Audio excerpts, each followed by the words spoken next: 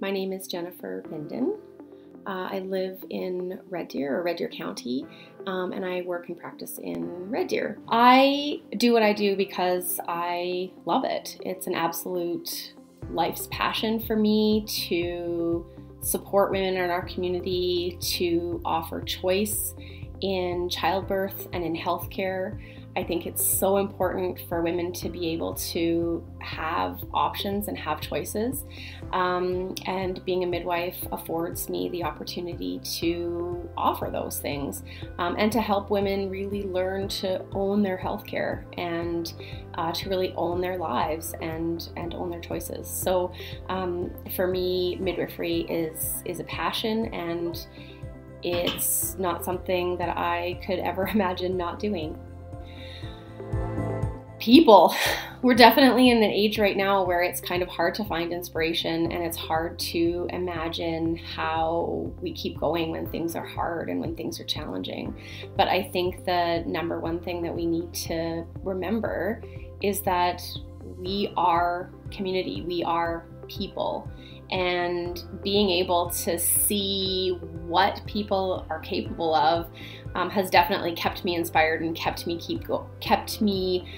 being able to keep going.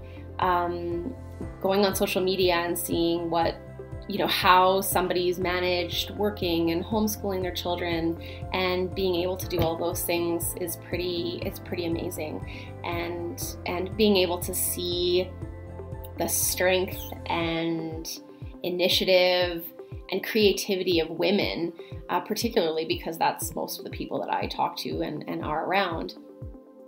Seeing women do different things to get through these difficult times and stuff, I think is really what's kept me inspired to keep going during the hard times and through the hard times. And I think that's what we need to keep watching for. We need to keep looking at people and how we can stay connected and how we can work together to get through these tough times. Be vulnerable, ask for help, ask for support, and all of those little extraneous things don't really matter. Do I shave my legs or not? Do I wear makeup or not? Do I dye my hair or not? Do I care what other people are thinking and about me? All those kinds of things, just do your best to let them go, right? And pay attention to your self-talk. We all have moments and times where we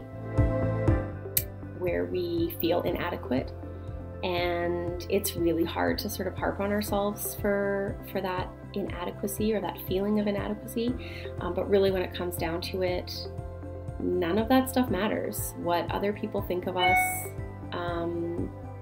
doesn't really get us to where we need to go. So I guess my advice for the next generation of women is to be strong and to push through adversity and find your people who support you in that.